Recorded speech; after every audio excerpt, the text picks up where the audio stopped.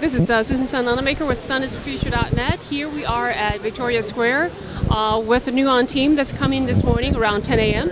and really appreciate it. It's just very exciting right now. They have just been right in the fountain. So tell us a little bit, first of all, your name, please. My name is Pier van Zonneveld. It's a Dutch name, but it translated in English means Pier van Solar Field. So, fantastic, very happily named. How do you feel right now? we feel, or I feel, along with the team, very, very satisfied. We've built a car the past year. We worked on it really hard with a team of 13 students, and yeah, the car performed very well. We didn't have to stop for anything concerning the technology of the car. So very, very happy and very pleased with the results. Oh, fantastic! So not much mechanical problems or any issues, except the bushfire. Yeah, we had with the car itself, we had no problem whatsoever. But yeah, along the race, along the track, we found many difficulties, like bushfires, like willies, like rain. All stuff that you have to take into account in a race, but you don't expect them all to be there when you race.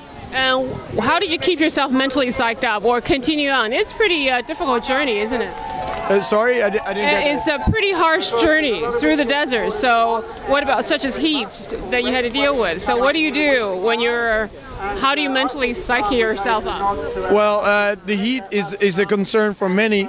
But actually, when you do the race, when you're racing the race, you're so excited. Adrenaline keeps you cool, keeps you awake, keeps you alert. And also, we use a special technology in a solar car, which is from aerospace engineering, or aviation actually.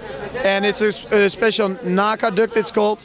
And that's a special way of air intake that doesn't damage your aerodynamic resistance. So yeah, we kept the driver cool by this special technology.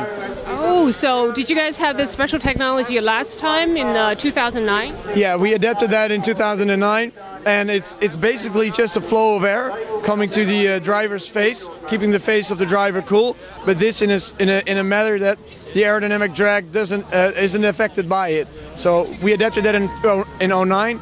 We used it again in 2011, and if we'll be back in 2013, we'll use it again. Oh, fantastic! So, what's the drag coefficient of your car, or do you know? That's one of the few very top secret numbers that go around in our team. Okay. Yeah, so sorry, it's very, very low. You can compare it to the side mirror of a boxing van. Very good. Okay, and I really appreciate it. And I think you have been really having a great deal of fun right here in the Victoria Fountain. Yes, thank okay. you. Well, we appreciate your few minutes, and best wish, and I think you're going to have a great day today. Thank you. Thank you for talking. Take care. Susan Sun signing off. Susan Sun Nunamaker here at sunisthefuture.net. And we are here with the Nuon teams from Netherland. Thank you. Thank you very much.